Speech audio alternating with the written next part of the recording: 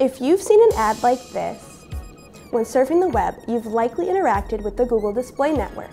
But what is the Google Display Network and how can you use it for your business's digital ads? Keep watching to find out. What is Google Display Network? Google Display Network is a ton of websites, Google properties like Gmail and YouTube, and apps that can show your display ads to your target audience. Display ads are visual ads that usually contain your business's logo, photos, some text, or even an animation. It all depends on what you create. Why use the Google Display Network?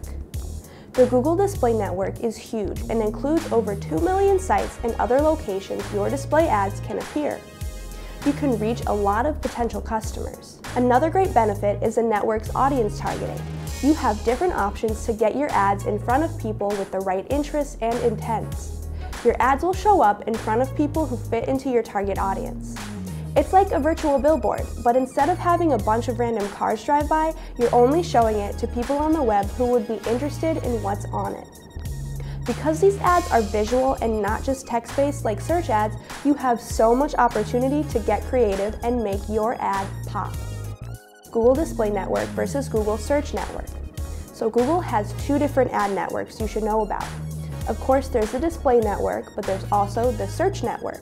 While the Display Network focuses on visual ads, the Search Network focuses on text-based ads.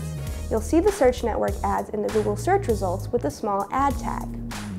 Again, display ads will show up on other Google properties like YouTube and Gmail and in its network of websites. The way you target your audience with these ads is a little different too. Search ads mainly rely on keywords to determine when your ad will show up. So if someone looking for gourmet cookies searches for the phrase gourmet cookies, ads related to that keyword will show up. With display ads, you're focusing not on keywords but on different audience segments. So there are several audience targeting methods when you're creating a Google Display ad. I'll go over a few of them. The first audience I'll talk about is an affinity audience. This is an audience made up of people interested in whatever your ad offers. So if you run a music venue and you're advertising a huge jazz festival, you can choose to target music lovers and more specifically, jazz enthusiasts in your display ad. Next are in-market audiences. This one is just like it sounds. You target people who are in the market for something you offer. So if you're advertising your phones or phone plans, you can target people looking for electronics. Remarketing is also a great way of reaching your audience. With this type of targeting, you can place your ads in front of people who have interacted in some way with your brand. This audience has done things like visiting your website or watching your videos. The last audience targeting I'll talk about is demographics targeting, which uses things like a person's gender and age to determine if they see your ad. So if you want to target your ad to people of a certain age, you can. How do you create Google Display Ads? You create display ads in your Google Ads account. You can choose to upload your own designs or enter your information for a responsive display ad, which will change to fit the space available.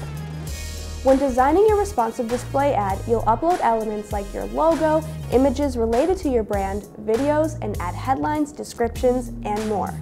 You can really get creative with your ad copy and the visual elements. How much does the Google Display Network cost? There's not really one answer. The cost can vary depending on how much you want to spend, who you're targeting, and the industry you're in. But don't worry, you can set a budget that works just for you. We've put together a blog post about the average cost of Google Ads so you can estimate what you'll spend on your campaigns. The cost can also change if you decide to partner with a digital marketing agency, and I can recommend a really good one for PPC management. So if you're ready to start growing your business with Google Display Network, don't hesitate to contact us. And check out our blog for even more digital marketing content. See you soon!